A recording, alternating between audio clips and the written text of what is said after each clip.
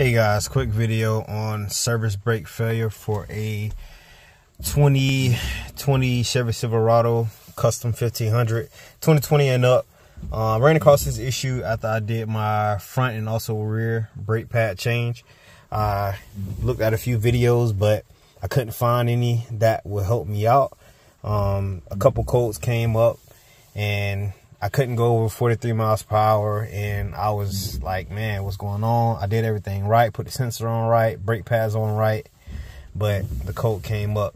So what I came to the conclusion was I reset the system. So I disconnected the battery terminal, the negative and the positive. I waited for 10 minutes and it went away. And I test drove it to test it out, and I'll just show you, if you don't know, where the battery is located and also how to disconnect it. First off, you want to pop your hood. Your battery box is located underneath this right here. So what I did was this clip here. Sorry, engine bay's a little dusty, but here's your battery located. Here's your negative terminal and your positive terminal. Now, I thought I had to take all this off, but you don't. So what I did was I had got a deep socket 10 millimeter. I took off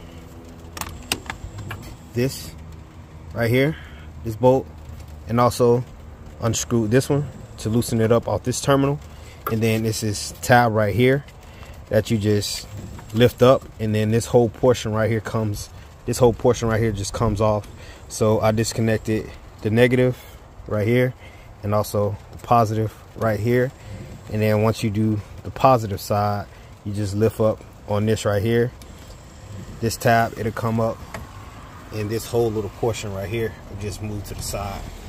And I just took it off the terminals for about 10 minutes. I did 10 minutes. I don't know, it may do it in 5, but I did it in 10. I let it sit for 10 minutes. Then I hooked everything back up and started the truck, and the codes went away. I test drove it. It drives over 45 miles per hour or 43 miles per hour, and also it brakes fine. So hopefully this helps someone out.